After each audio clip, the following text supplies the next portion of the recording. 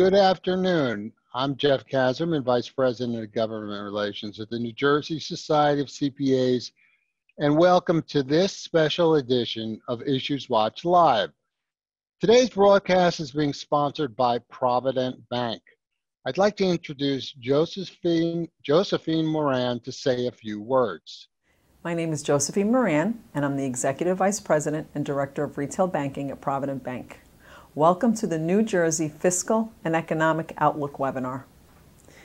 We are a proud supporter of the NJCPA, and we are happy to be a premier sponsor for the last 10 years. Provident Bank has been supporting the communities we serve in New Jersey for over 180 years. We offer a variety of financial solutions to businesses with a commitment you can count on. For more information about Provident Bank, please visit us at www.provident.bank. During this webinar, the current economic environment in New Jersey will be discussed, along with how the pandemic has impacted New Jersey's businesses and state budget. Once again, thank you for tuning in. We are pleased you are joining us, and we hope you will find this webinar informative. Thank you, Josephine, and thank you to Provident Bank for sponsoring this event and for being a longtime supporter of the NJCPA. So now, let's move on to the show. The coronavirus pandemic has had a devastating impact on New Jersey's fiscal condition, as well as the economy, obviously. Governor Murphy says we're looking at a shortfall of $10 billion between now and the end of the 2021 fiscal year, which ends on June 30th. There are several very fluid variables that lawmakers face as they address this projected shortfall. For example, the governor has proposed a controversial move to bond $10 billion to address the problem, but the Senate president has balked at this. There's also a measure in Congress that would send billions to states, which would obviously help to fill our shortfall, but Senate Republicans are holding this up as they seek liability protection for businesses in exchange. And of course, it's very difficult to project what state revenues will actually be between now and next June. So today I'm joined by two esteemed guests who know a whole lot about New Jersey's budget and fiscal issues. As a matter of fact, when it comes to those issues, these are my favorite go-to people. We have Senator Stephen Oroho, who represents New Jersey's 24th Legislative District, and he is the Republican Budget Officer and ranking member on the Senate ranking Republican on the Senate Budget Committee. Welcome, Senator. Jeff, thank you very much. Very, very glad to be with everybody today, and I'm a proud member of the New Jersey CPA Society, so thank you. Oh, yeah, you know, I forgot to mention that, or somebody accidentally edited that from my script. So our apologies, my apologies. That's okay. And our second guest is John Reitmeyer, who is the State House reporter for New Jersey Spotlight, and he provides in-depth coverage of state budget issues. Welcome, John. Yeah, thanks, Jeff. I really appreciate the invite and the chance to be able to talk shop with you guys today. Looking forward to the discussion. So we're going to discuss the state's fiscal condition, the mini budget that was just adopted, and more challenging and controversial, the fiscal 2021 budget that has to be adopted by September 30th. So let's take a look at the mini budget that just passed. New Jersey's Constitution requires the adoption of a balanced budget by June 30th. However, to help deal with the coronavirus emergency, in April, lawmakers passed legislation to extend the current fiscal year to September 30th. That law also required passage of a mini budget by June 30th to cover the months of July, August, and September.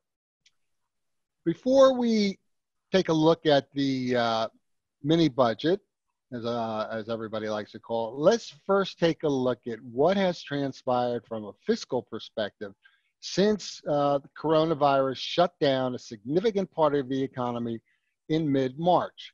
Senator, what has what has the impact been on state revenues since mid-March? And has the state cut its spending to offset the loss in revenues? Well, Jeff, thank you very much. It's interesting, the amount that has been talked about as the shortfall. Has it had an impact? It definitely has had an impact. Our three largest, revenue streams for the state budget would be the gross income tax. Now, the largest piece there is obviously we were able to afford everybody the ability to pay their income tax on July 15th. It's coming up next week. So we'll see what kind of revenue comes in from there. I got to imagine that most people were getting a refund. They probably filed early, as we would probably recommend they do. But anybody who was paying probably took advantage of not paying until the last minute. But certainly it has an impact on sales tax when you shut down most of the economy, and also on the corporate business tax. But interesting enough, I know when we did get a revenue forecast from the governor's office, and when we first started this, there were really no details of what had been happening. When Senator Sweeney had asked myself and Senator Sarlo to start a committee to help reopen, quite frankly, some of the revenue numbers came in better than what had been expected, because originally the governor's administration had figured that we'd probably be in lockdown until the end of June. We were able to influence a little bit earlier opening up, and I'm sure we get into it, but I think we've got to get the economy of New Jersey open and going. But the estimates were all over the place. We heard 10 billion, and then when the governor was down with the President Trump, we heard 20 to 30 billion. And everybody said, where'd that come from? And quite frankly, even people in the administration said, we have no idea. And then I think there were some news reports that said, well, they're going to need a lot of ventilators. Well, I got to tell you, 10 to $20 billion worth of ventilators, that's a lot of ventilators. Yeah, so believe me, there was no, and then obviously I know John had an article about what the real revenue shortfall would be. And I think, John, you thought it was probably within a range of, 5 to 6 billion. And I think, Jeff, and quite frankly, I think that's probably where we're realistically at, is probably right around that range. Has anything been cut? No, most of the stuff's been deferred. That's been that's pretty much what's been happening most of all. But I'm sure we'll get further into a discussion. Thanks, Senator.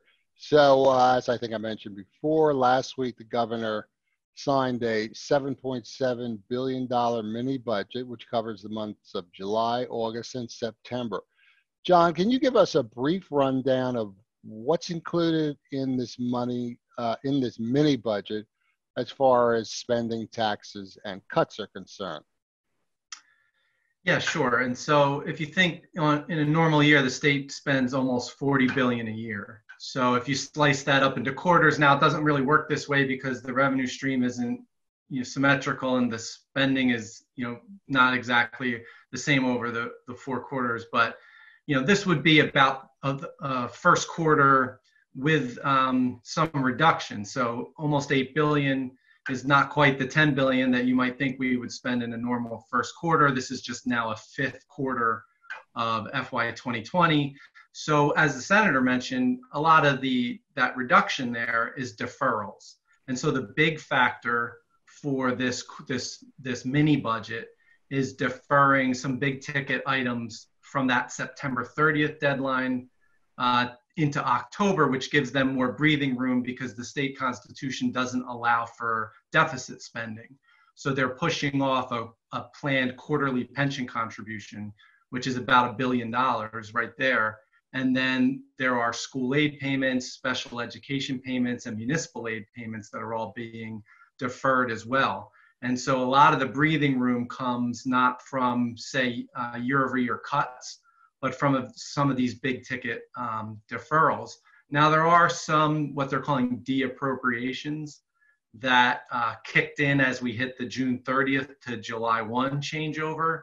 And there's a long list that I published last week that, unfortunately, we didn't get the best information from Treasury on this yet, but some of them represented simple shifts in funding from state sources to federal sources.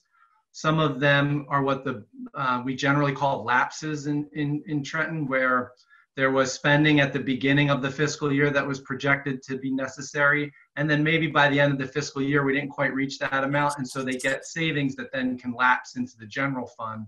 And then in some cases, there are actual cuts.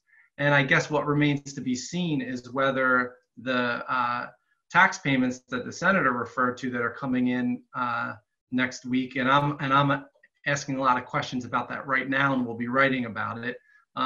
There's some question as to whether that's going to be robust enough to maybe take some items off of that list. And then the last thing on taxes, the governor back in February was talking about increasing taxes. You probably heard about a millionaire's tax, a cigarette tax increase, some other tax increases.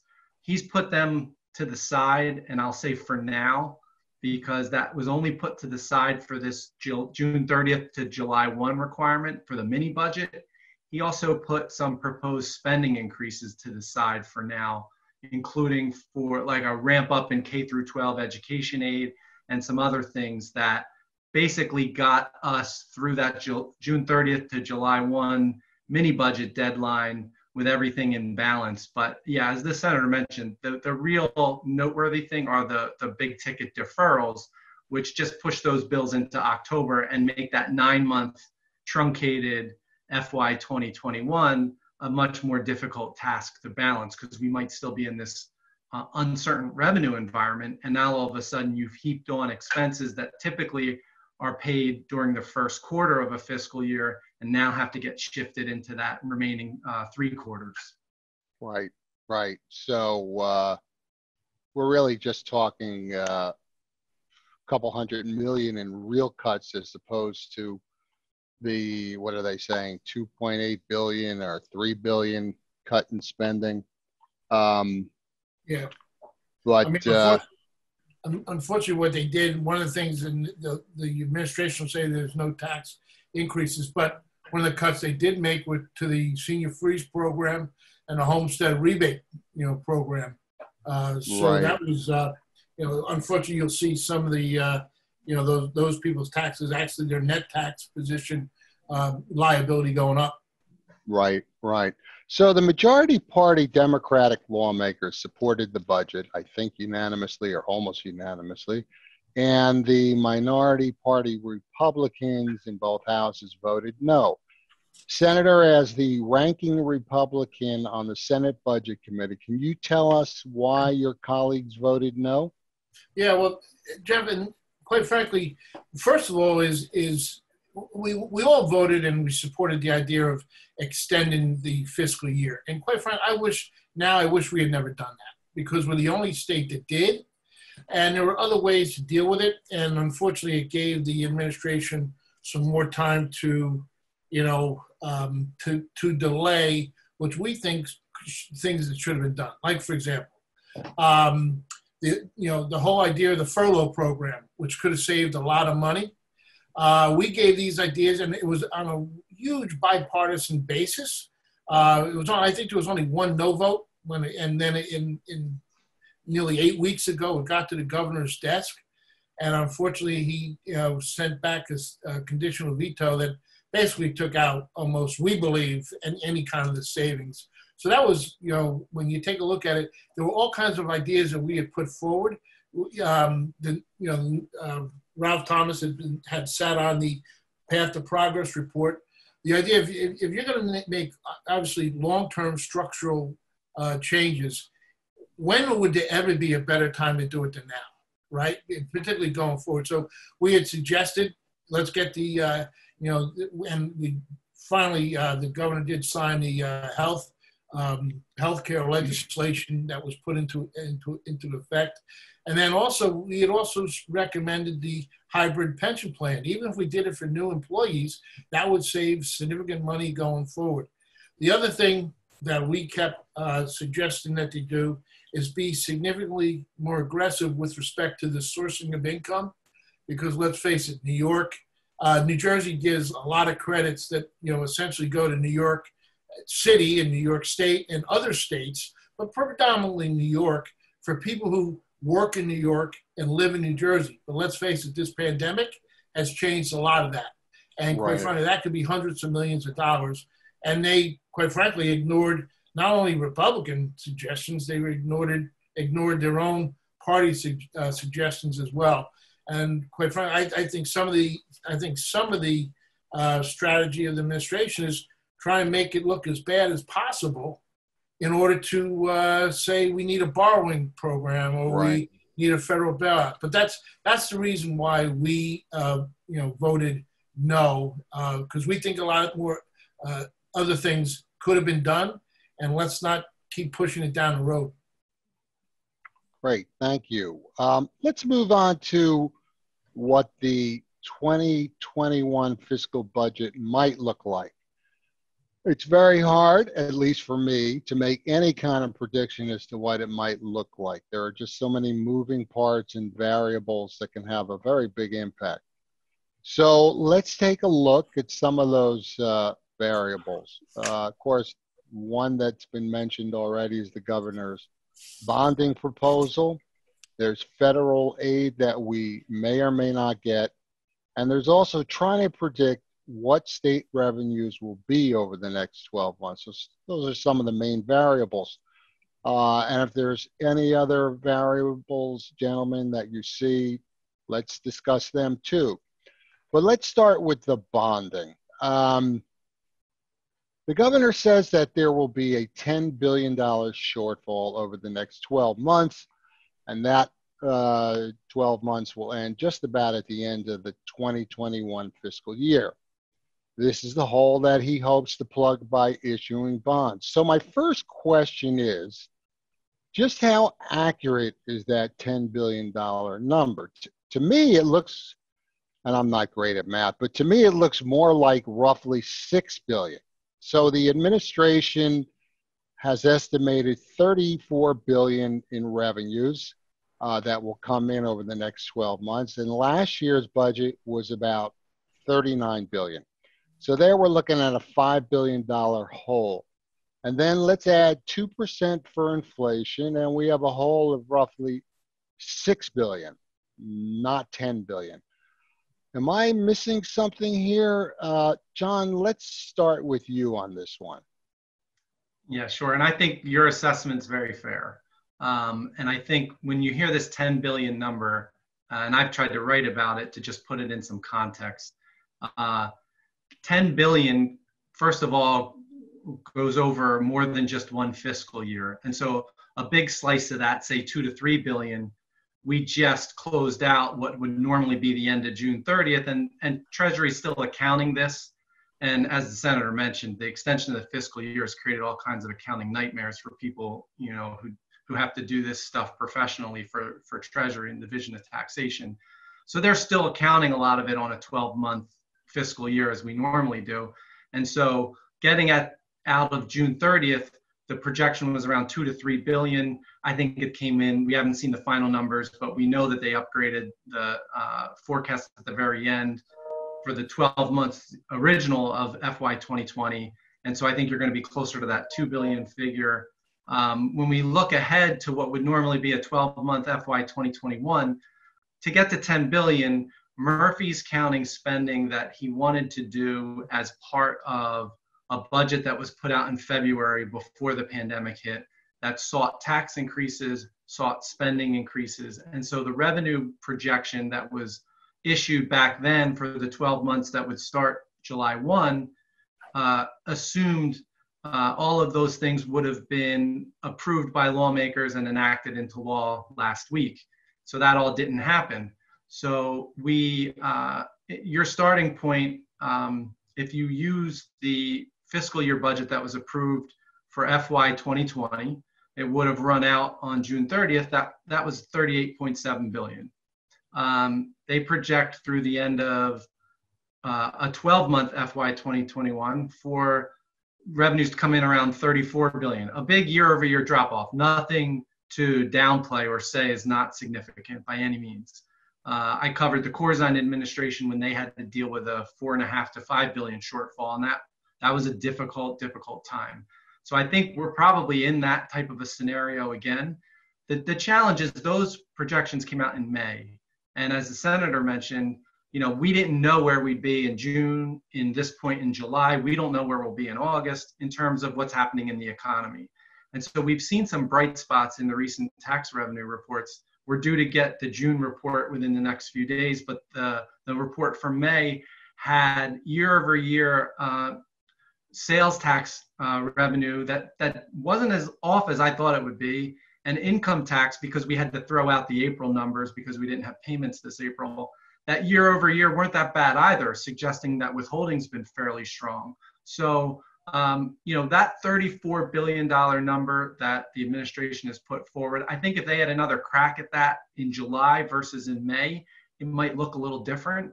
But in order to say there's a 10 billion shortfall, you have to build in a lot of assumptions that if you just look at actual budget figures, I think it whittles down closer to that figure that you've come up with. I think that's a very fair assessment. And I don't think Murphy's assessments were made in bad faith. It just built in a lot of assumptions that we weren't there yet. Senators, other lawmakers hadn't approved any tax hikes, and they've shown a resistance to approving them in recent years. So we may not have ever reached those revenue figures that they were projecting back in February without the type of tax increases that they were also hoping to enact that, have now been cast aside for the time being. Right.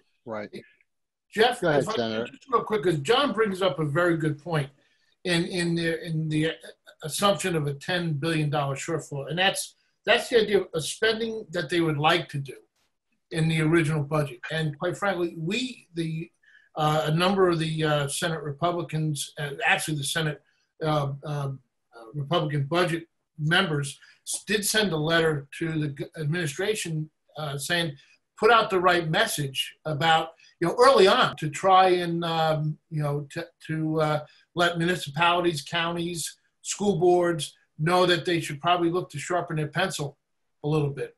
And unfortunately, that never happened. Can one of you just briefly give the specifics on what this bonding bill, if it passed, what it does? If I recall correctly, and I'm always trying to recall correctly,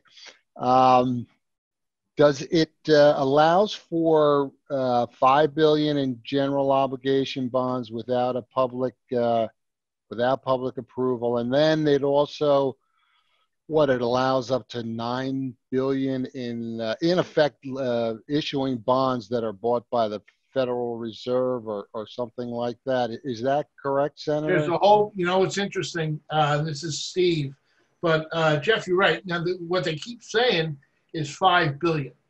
It's not $5 billion. The $5 billion is the only number that you see in the, in the bill itself. The Assembly passed it pretty much along party lines, I believe.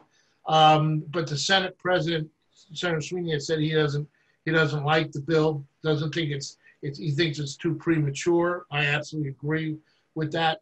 And also, there's a lot of a blank check in that bill, because what it does is it talks about the $5 billion, but then there's, under the CARES Act, there's the municipal liquidity facility that the state is pretty much already approved to be able to get $9.2 billion, I think it's 9.265 to be exact, but say $9.3 billion that they can go for over and for a 3-year period and pay an interest rate obviously on that. And then the bill also authorizes some short-term borrowing in order to be able to re-lend it to the municipalities and counties. And then the bill then says, you can take the short-term stuff from the federal government, the short-term stuff we want authorization to borrow, and then go and refinance it on a long-term basis, all without any voter approval. And I'll stop right there, but there's many statistics that, quite frankly, I believe that there are assumptions on the interest rates that they could borrow is way low. It's way low. So we can go over some of those numbers, but we can talk about some of the history of the borrowing in New Jersey, because it would be, if they took everything that they have are looking for authorization to do, this borrowing would be more than 5 times, closer to 6 times the largest borrowing, which was, single borrowing was ever done by the state on a general obligation, which was the pension obligation bond, which was at the time 2.7 billion. This would be anywhere between 5 to 6 total, 5 to 6 times higher than that. Wow. So, John, getting back to what the senator just said about no public approval, there's definitely going to be legal challenges to that. Can you, and the challenges would be that it's that according to New Jersey's constitution, it is unconstitutional. Can you explain that to us? Yeah, sure. And so I already mentioned the Constitution requires a balanced budget. And so there are 2 clauses that come into play here that I pay a lot of attention to writing about budget issues. One of them is the appropriations clause, which says your annual expenditures have to match up with your annual revenues. And basically the Treasury can't function on July 1 without a balanced budget. And the other one is the debt limitation clause, which restricts how the state can use borrowed funds and says when they have to go get voter approval when they issue general obligation bonds. And the senator's absolutely right. In this case, the refinancing would be up to 35-year maturities. And I think we were told debt service costs would be around 50 million for every billion borrowed annually. So this could definitely have the potential to really add up well beyond what the bill says. The issue that Republicans have already said they will sue to enforce is there's a clause in the Constitution that allows some of those restrictions to be relaxed during a time of emergency, war, and I think what we're going to get into for constitutional law, which is not my forte, but from my understanding of the issues at work here, a case that was resolved over a decade ago called Lance v. McGreevey, former senator and now and former Congressman Leonard Lance challenged the McGreevey administration over plans to basically finance an annual spending bill with bond proceeds. And they said that the Constitution does not allow, that debt limitation clause does not allow the proceeds from bond sales to be counted as revenue when you're balancing a budget. You can use proceeds to buy something, build a bridge, build a school, but not just to use as general revenues. And what would be important here is not to offset sagging revenues. And so there has been some case law since then that backs this ruling up. The question will be, can it be relaxed in an emergency? Not only can they issue bonds without voter approval, citing the emergency clause, but also relax that standard and that case, those decisions that have said bond proceeds can't be used generally as revenue, not to use as capital, to buy something. Right. And so what we'll see tested if it gets that far, and we'll see if the majority Democrats in the Senate even let it get that far, because I'm hearing a lot of resistance, at least to the current construction of the bill. But the constitutional issue will be, one, can they push the envelope on that emergency definition? And 2, is this even an emergency anymore? Because I think what you're starting to see, they closed out the end of the 12-month FY 2020 without needing money from borrowing. And as the senator mentioned, the mini budget is also balanced with no money from borrowing. And so we got through what would probably be, and we don't know what's going to happen with the virus going forward, so I don't want to get ahead of myself, but assuming the current status quo, we got through what you could argue what were the most difficult phases of this pandemic with no borrowing.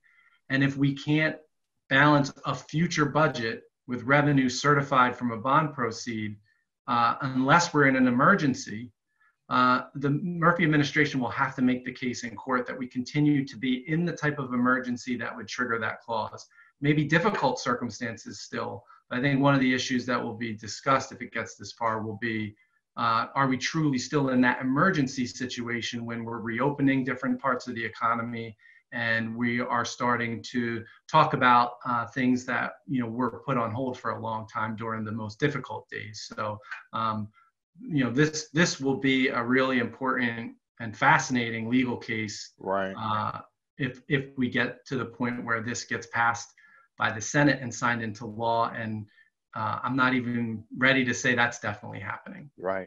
So, Senator,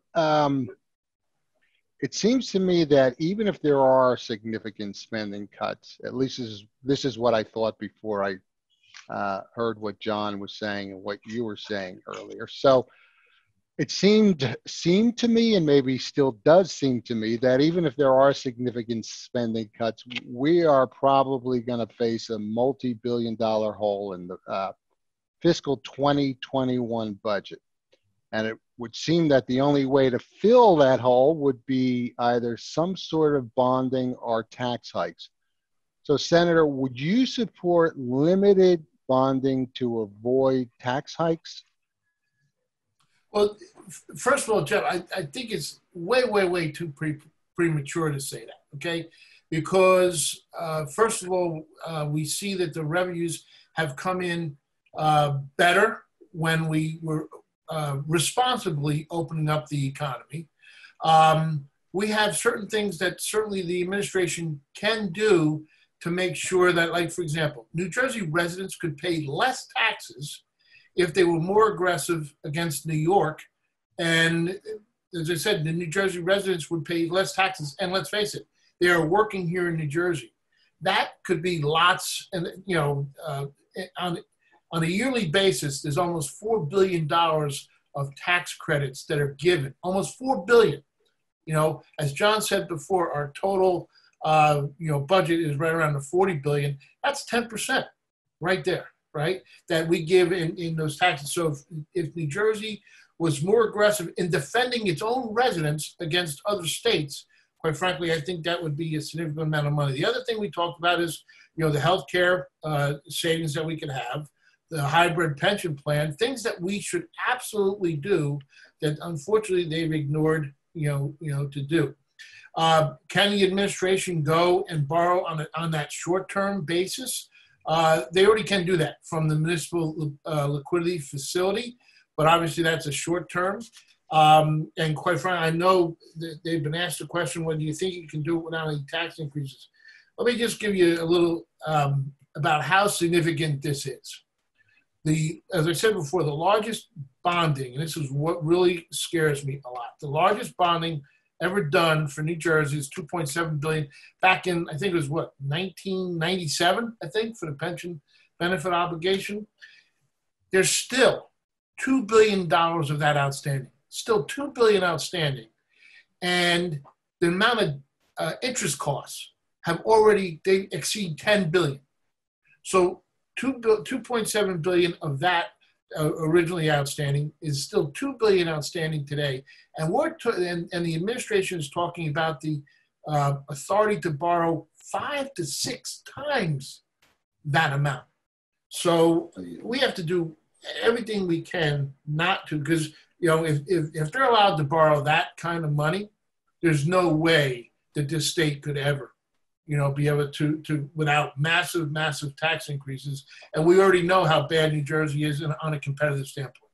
Right. So let's move on to the possibility of a white knight coming in, which would be the state getting federal aid. I believe the House of Representatives, controlled by Democrats, passed legislation to provide a couple $100 billion in relief to states and large cities. But again, if I recall correctly, and I wouldn't be surprised if I am or if things have changed, but the Republican-controlled Senate is holding it up, seeking in exchange to get coronavirus-related liability protection for businesses. So Senator and John, is my recollection correct? If not, what is the status of federal aid for states in Congress? I think I'll just.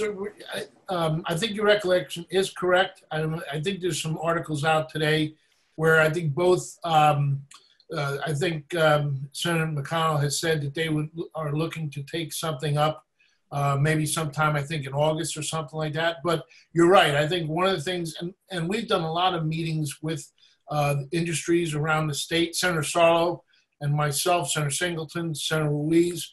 And one of the things that they're significantly concerned about is the liability protection. And right. So I do think, I do hope that the federal government does have something in there about it, because let's face it, you know, we've become too much of a litigious society, in my opinion, way too much litigious society.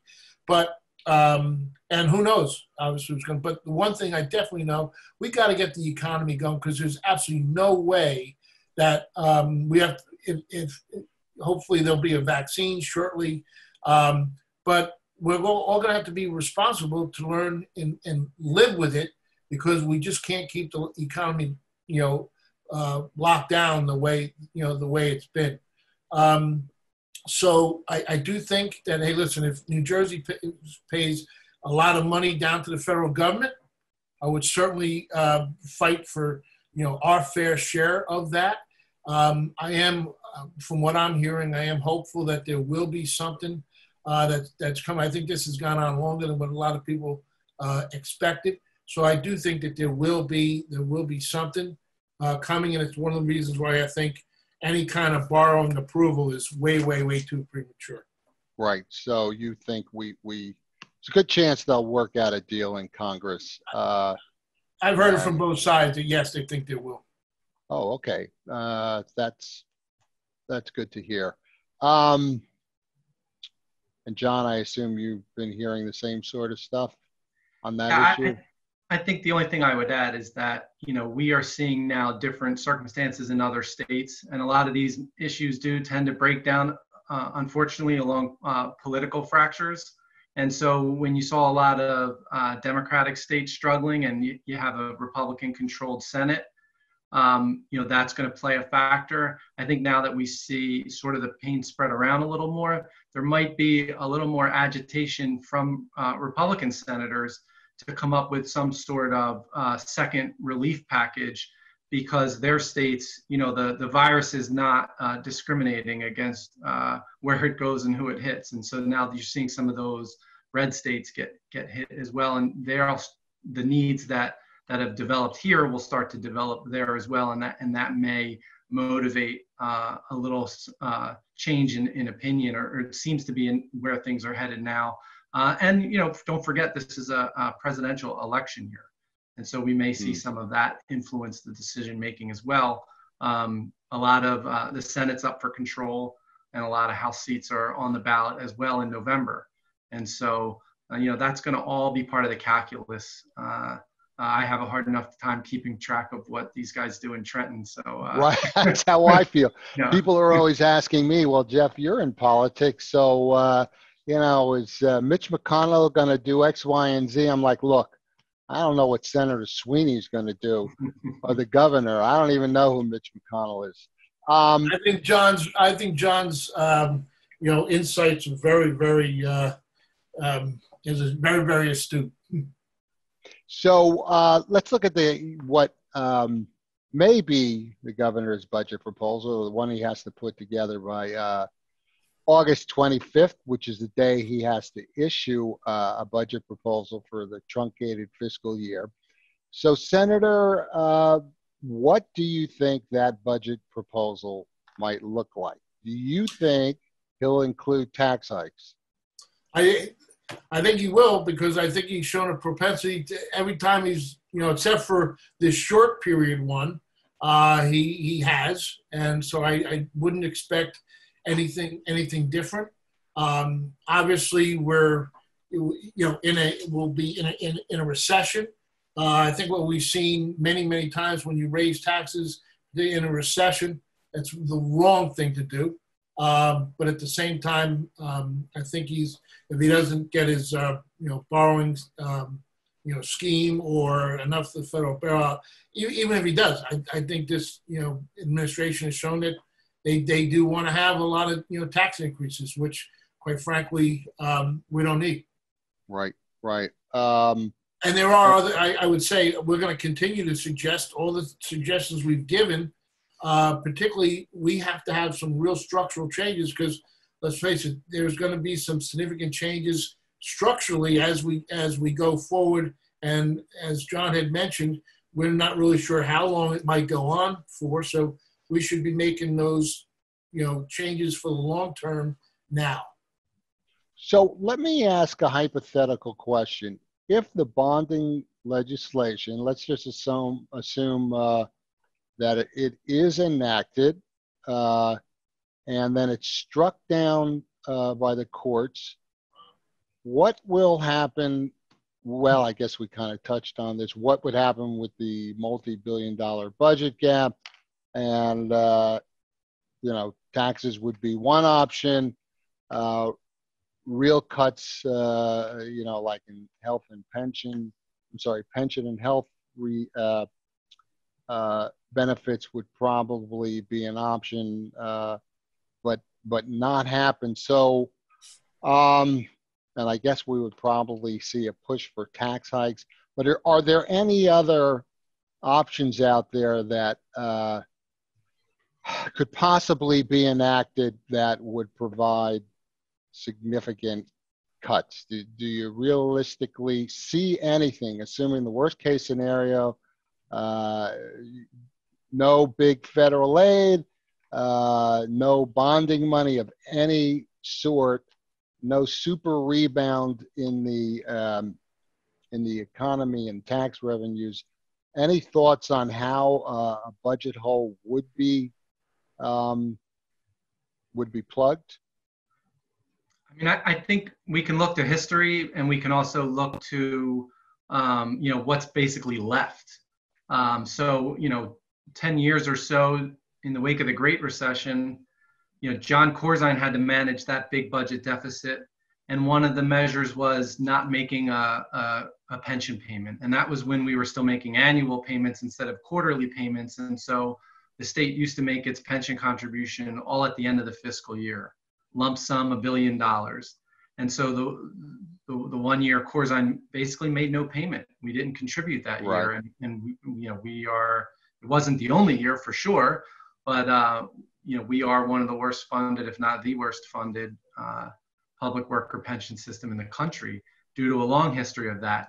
I don't think this administration is anxious to skip pension contributions. But when you get to that point in a year, you just look at what are the big ticket items that are left, assuming, I think tax increases will be on the table. I think you've already heard the governor mention what he calls revenue raisers. I think, and I haven't talked to Senator Oroho about this, but I think Republicans would acknowledge at some point an openness to tax increases as part of a broader solution that would involve some sort of opportunity on the reform side. Do we get to that point as well? When we talk about federal money, that's still definitely an option. John Corzine got $2 billion in federal stimulus money. Importantly, that was unrestricted. And so we have received money by what was called the CARES Act a few months ago, but it's very restricted in how it can be used. And so that's tied the state's hands a little bit. And then, what Chris Christie did after he took office, and there was still a shortfall to fill, education aid took a hit, direct aid to K through 12 school districts. And so it's that old saying about, robbing banks because that's where the money is. What we can do is look at the big ticket items and where's the money? And then that's where you have to turn for either cuts or increases. And so you would probably hear more talk about a millionaire's tax, because I think the idea among the administration is if somebody's still filing returns as a millionaire during this recession or whatever we're going through, they can afford to contribute it a little bit more. so some of the social services programs don't get cut. I think that's how you'll see it framed. And I think on the other side, you will see Republicans say, before we start to talk about any tax increases, what are we doing on the spending reduction? And the last thing I'll mention is, I think we are under pressure from the credit rating agencies. You know, New Jersey, we haven't brought this up yet, but New Jersey has always had some level of an A rating next to its name. And we are now through, with all big three credit rating agencies, at the last rung of whatever their scoring system is in that A scale. We're as close as we've ever been to a triple B, or, you know, whatever the next drop down is for each rating agency. And I think that they're looking at us right now and saying, is New Jersey doing enough to keep expenditures matched with revenues, whether that's taking advantage of reform opportunities or increasing taxes? I think we are under a lot of pressure right now to not be the next state that falls down out of that A range that we've always been in. And I think the Murphy administration will see will face a lot of pressure in what it does going forward as part of this 9-month budget. I'm sure this governor doesn't want to be the one that's in office for that big, what would be a really noteworthy downgrade. Certainly we had a lot of downgrades under the previous administration, but we were always in that A range, and we're in danger now, very, very real danger of falling out of that. Well, you know what? I'm sorry. Go ahead, Senator. Jeff, just real quick. I mean, you and John made a perfect case as to why the idea of spending cuts, structural reforms, telling everybody to tighten their belt a little bit should have been done 3 months ago. Right. And quite frankly, as John mentioned with the bond rating, you go out and borrow that kind of money, there's absolutely no, we're already on negative credit watch. There's absolutely no way that there wouldn't be, in my opinion, there wouldn't be a credit downgrade. Okay. We just got a question coming in from one of our members. So here it is. It's kind of a slightly different topic here, but we are living in a virtual world now. How do you see this impacting New Jersey transit? And I assume they're referring to the fact or the notion that maybe less people will be traveling by mass transit. I think 100% agree with that. I mean, I used to take New Jersey Transit. I was one of the guys who used to commute into New York City for 18 years. And I do think this kind of virtual life that we'll be living is going to have obviously significant impact on public transportation, otherwise, but also the whole idea, and the biggest significant issue is that how many more people maybe, say, moving out of the city into New Jersey or into the suburbs of New Jersey, or, quite frankly, how many of the people are now going to spend more time working either in a satellite office in New Jersey or right in their own home office in New Jersey.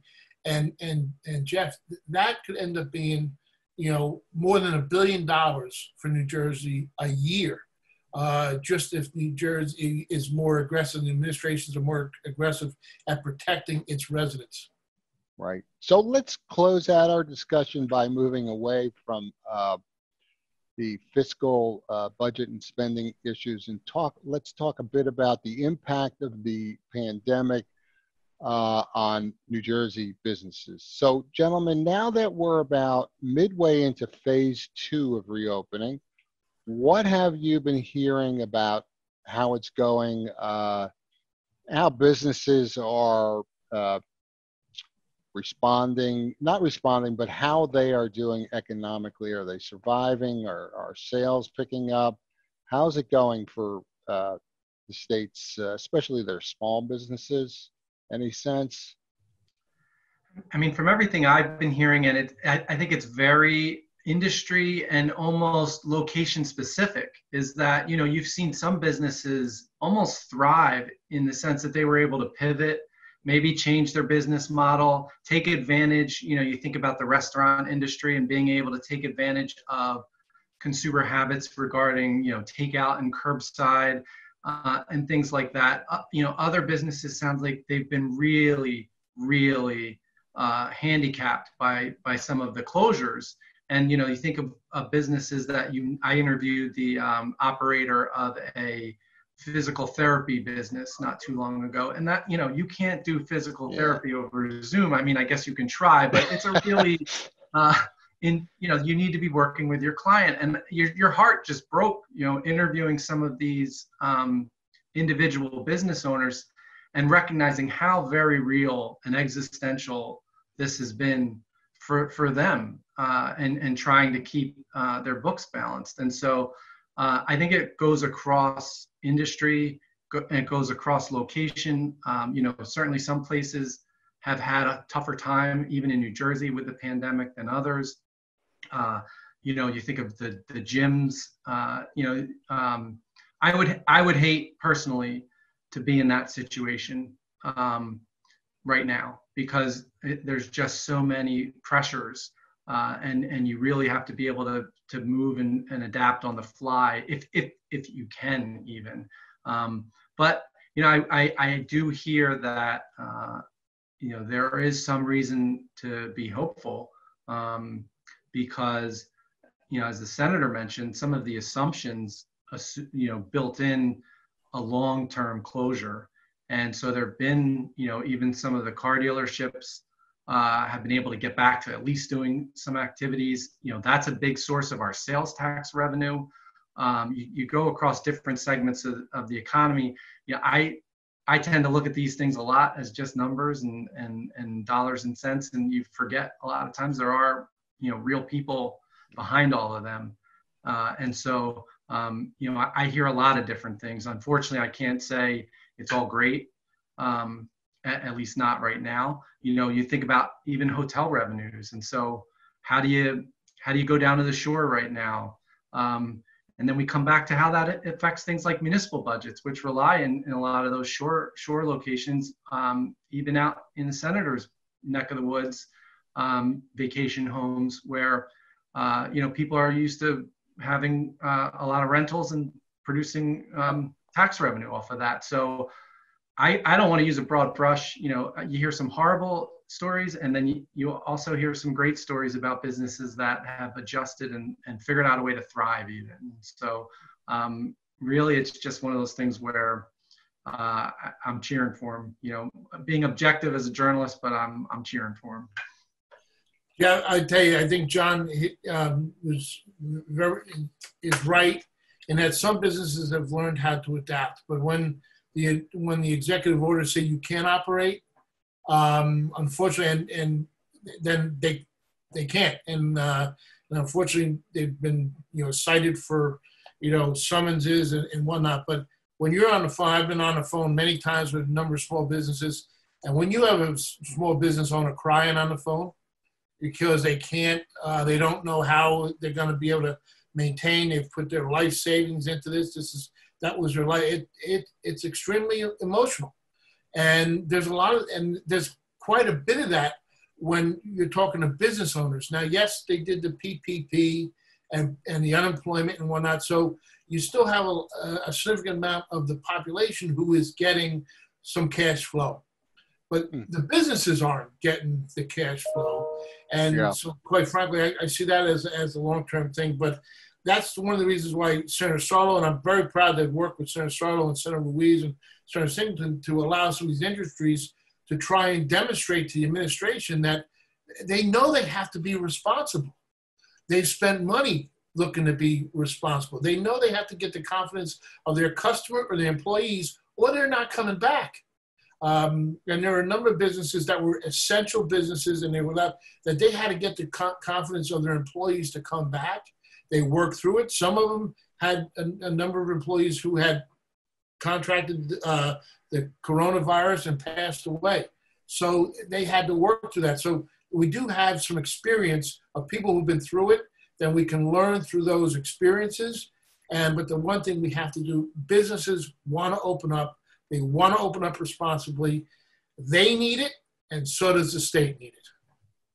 Well, gentlemen, this has been really fascinating, and it's going to be very, very interesting to see what happens in the coming months. Senator John, thank you so much for joining us today. Really appreciate it. Thank you. You're welcome. Thank you. For our viewers, if you have a colleague who missed today's broadcast, we will be replaying it for CPE credit on July 13th at 2 p.m. and then again on July 17th at noon. And we have a few more Issues Watch broadcasts coming up. On August 4th, representatives from the AICPA and the National Association of State Boards of Accountancy, they'll be joining us to discuss CPA Evolution, which is an initiative that aims to transform the CPA licensure model to reflect the changing skills and competencies of today's CPAs. On September 9th, we'll be going over Governor Murphy's proposed budget for the abbreviated 2021 fiscal year. Richard Keevy and Dale Florio, who helped us analyze the governor's original budget, which came out in March, just as the pandemic was hitting, they'll be back with us to analyze the new budget proposal.